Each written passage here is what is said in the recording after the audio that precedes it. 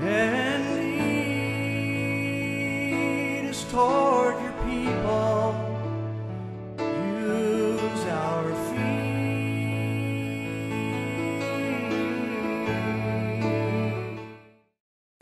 In our first video on creation versus evolution, we discussed the different Christians that have contributed greatly in the field of science. We went over some of the complete improbabilities and total impossibilities of the Big Bang Theory and how it actually violates scientific law. In this video, we want to discuss evolution. Now, when most people think of evolution, they think of probably Charles Darwin. Well, there's really two types of evolution that we want to discuss, and one of them is actually based on science, and that's microevolution. There's what's known as microevolution, or a better phrase or term is probably adaptation. And then there's macroevolution, which is typically known as like Darwinian evolution, where monkeys turn into men and whatnot. And so microevolution is a scientific fact. Microevolution is kinds producing other kinds. Dogs producing different types of dogs, cats producing different types of cats. That is absolutely proven scientifically. What is not proven scientifically is macroevolution. In Genesis 1:21 it reads, "So God created great sea creatures and every living thing that moves, with which the waters abounded according to their kind, and every winged bird according to its kind, and God saw that it was good." When the Bible is talking about a kind, again, it is talking about a type of animal, a horse kind, a dog kind. Whether it's a wolf or a German shepherd, it's still a part of the dog kind. Microevolution, or adaptations, always produce the same kind. There's actually a scientific principle that's involved, and it's a DNA code barrier. And basically what that is God has put into each living creature that it only has the genetic information available to produce the same kind. And that has never been violated in any area in the field of science, that a kind has never produced a different kind. Evolutionists or non-creationists will actually show some of these facts that are scientific, and then what they do is they then switch to macroevolution or Darwinian evolution. This is the apes to men, cats to zebras, whatever you want to call it. Evolution actually teaches that every living creature evolved from a single cell billions of years ago, and every animal transformed into another animal over millions of years, essentially. Now, skeptics will say that's not at all what I believe, but essentially that's what it comes down to. You're a cosmic accident that started from a cell that basically transformed or transitioned into everything that we see is now today. So, again, if you think about this, you had to start as a single cell in the water, breathing with gills, having to develop lungs, somehow coming up onto the earth and procreating with yourself, mating with yourself, and then creating every living creature. And the actual theory behind that's pretty ridiculous. It does absolutely sound absurd, but evolutionists will say, well, it takes billions of years and we can't really trace it today. Well, that by definition makes it not science. Science being the study of things that we can reproduce and we can see happening. So there's a huge problem with that scientifically. In order to be science, again, you have to actually be observable and reproducible. Clearly, the Big Bang, as we discussed in the first video, and evolution are by definition not science because they are neither observable or reproducible. That's why they should be simply called a theory, or it's basically an opinion on what they think happened. Are there other scientific problems with macroevolution? Absolutely. Just that there has never been one single discovery of a transitional form where a kind changes to another kind, ever. You've probably heard it referred to as the missing link. Well, the missing link is just stating we see monkeys and we see remains of men, but we do not see the transitional forms where the monkey turned into the man. Now, skeptics will say, oh yeah, sure we do. Look in these books, go to these museums. Well, all you're going to find for transitional forms are pictures or stuff things basically in museums. There's no actual physical, real scientific evidence. And it poses a big problem for those who actually promote these types of beliefs, because really essentially that's what it is. It takes faith to believe in all of this.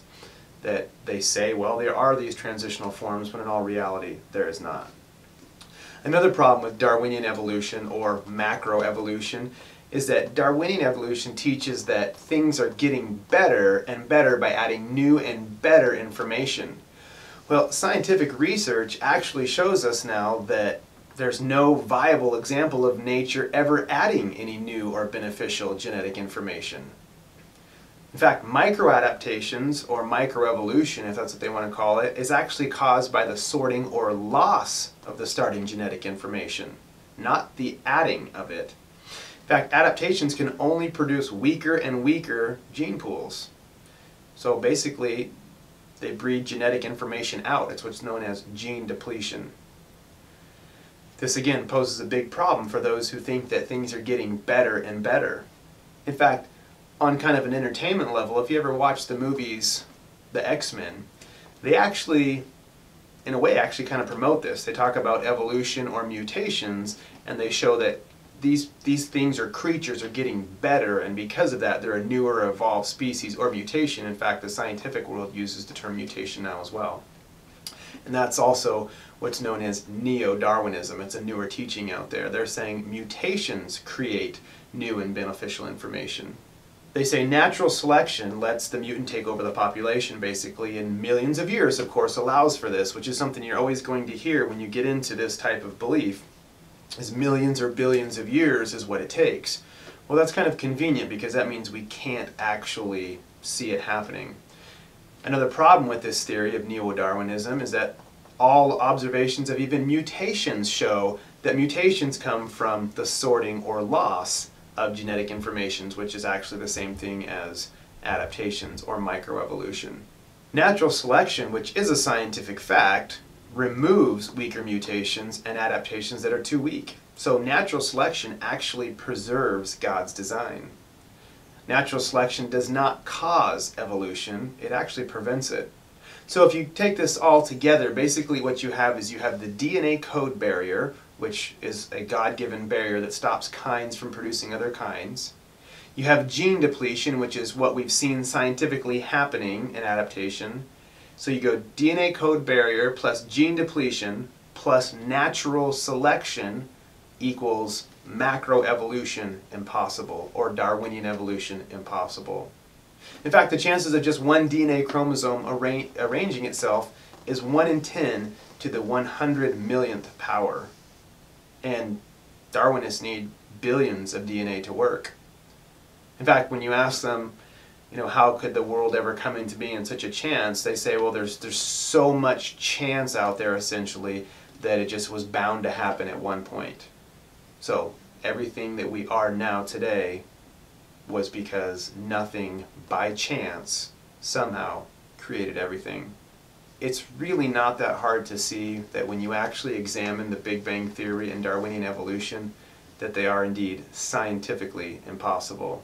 Darwinists will now say, if you're asked why there's no evidence, they'll actually tell you something about punctuated equilibrium, basically, which states that there's no evidence because it happened over a short period of time, and then there was a long period of time when it wasn't happening, and then later another period of time when it happened over a short time again. Problem is there's no evidence in the fossil record, because the real evidence actually has always been an enemy to evolution. And again, just like with the first video that we did on this, we really want to recommend a few really good websites for you to check some of this out. AlwaysBeReady.com, CreationMinistries.org through Russ Miller, and Answers in Genesis will actually give you some real unbiased, good Christian-based science that's backed by actual scientific facts. So one of the last things that somebody who adheres to this form of science will say, well, what about all of the DNA that we share? We share supposedly 98% of the same DNA with a monkey. According to some research, we actually share 99% of the same DNA as a mouse. We share, according to some research, 75% of the same DNA as a worm and 50% of the same DNA as a banana. So sharing similar DNA does not mean that we evolve from that creature, because no one's going to say we evolved from a mouse or a banana, of course. But what it means is we have the same creator. And as actual science kind of begins to show DNA, there's a chance that the actual percentage of DNA that we share with an ape is not 90-something percent. Some say it's even as low as 70. So Either way, it doesn't mean anything other than we have the same designer. Skeptics to this will also point out, they'll say, well, what about all the missing links or the transitional forms that were found and published?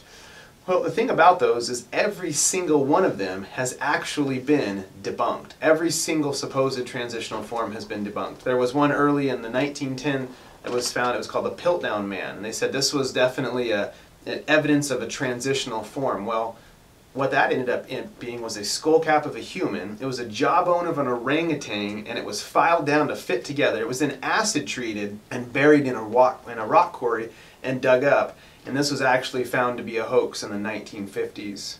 Skeptics will say, well, what about Lucy? Lucy was a 3-foot tall chimpanzee. Another one called Nebraska Man ended up being a piece of a broken tooth, and they used to reconstruct the entire specimen off of a piece of a broken tooth, and it ended up being an extinct pig is what it actually ended up being.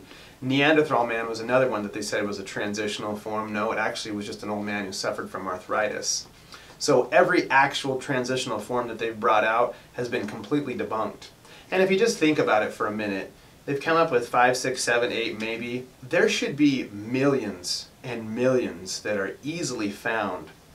Again, we can find skeletons of monkeys and apes. We can find skeletons of men. We can't find anything in between. After all this time and all this digging, that should really tell us that they don't exist. Before Darwin ever switched to more of an atheistic, God is not real, or God is real, he's unknowable, probably more of an atheistic view, he actually had some things happen in his life that caused him to basically leave his Christian religion of believing in creation. And so Darwin actually became involved in the teachings of a man named Charles Lyell, and this is a man who promoted uniformitarian geology in a very old earth. Lyell's theories were incompatible with Genesis, and so Lyell and eventually his disciple Darwin just couldn't reconcile them, and he ended up basically casting out that belief also after the death of one of his daughters, which I'm sure made him question the goodness of God at that point, which oftentimes happens to people that either have some sort of belief in God, something bad happens. And Darwin is really well known for The Origin of Species and The Descent of Man, and these books actually contain some things that you're probably not going to read about in school. In The Origin of Species and Descent of Man, one of the passages in The Descent of Man, Volume 2, 327, it says this: the chief distinction of the intellectual powers of the two sexes, in other words, between male and female, is shown by man attaining to a higher eminence in whatever he takes up than women can attain, whether requiring deep thought, reason, or imagination, or merely the use of the sense of hands. In other words, what Darwin says in his book is basically that man is superior and has evolved further than woman in everything that he does. It also insinuates that black people are less evolved than whites. But I bet you're not going to learn about that in school from these books. When you take all of this together, the improbability and the impossibility of the Big Bang Theory and the theory of macroevolution or Darwinian evolution, when you see that they're neither observable or reproducible, they violate the law of biogenesis amongst other issues that they have, you have to come to the conclusion that they're wrong. So if they're wrong, that only leaves one other option, and that's that this universe was designed by a supernatural being or something outside of us. Some people refer to that as God, and they would be right. Because there is a very real God. And he said, in the beginning, God created the heavens and the earth. And everything that God created was good. People sometimes ask, if God is good, why is the world like it is today? Well, if you read the book of Genesis, God created a very good world just like you think he would. The problem happened when sin entered in, and that wasn't God's fault, that was ours. When we broke God's commandment, when we violated his commands, sin and death entered. And that is the reason we live in the world that we live in today, with sin, sickness, death, and sorrow. While we're on this earth, that is never going to change. But encouraging news is this, is that God gives us a way out. You see, because of sin, the Bible says all have sinned and fall short of the glory of God in Romans 3:23. You turn to Romans 6:23 and it tells us the actual punishment for that sin. It says the wages of sin is death. You see, our sin that we have earned separates us from God. And if we die in it, we will be eternally separated from God forever, because God will punish us for our sins, because He's a good and just God. The good news is that God does not want to punish us for our sins. He sent His only Son, Jesus, to be punished in our place. God in the flesh willingly came down and took our punishment. The punishment that you and I deserved was actually laid upon Jesus. Now God tells us, if we're willing to trust in Jesus, if we're willing to believe that is what He did, if what He did was enough, and we believe it with a heart that's willing to actually make Him Lord of our lives, that faith in Jesus, that trust in Him, God says He will remember our sin no more. If we truly do that, we will be forgiven of everything that we've ever done, and one day we will spend eternity with God in heaven. If you have any questions about that, please feel free to contact us at the Altar Church, or go to our website, altarcda.com. You can click on Bible questions, and you can look up links that say how to be forgiven or what is the gospel, and it will explain that even more. God's Word also says, if you seek me, you'll find me. And if you really truly want to know God and be right with Him, then really with a sincere heart, seek Him with all your heart, and you will find Him.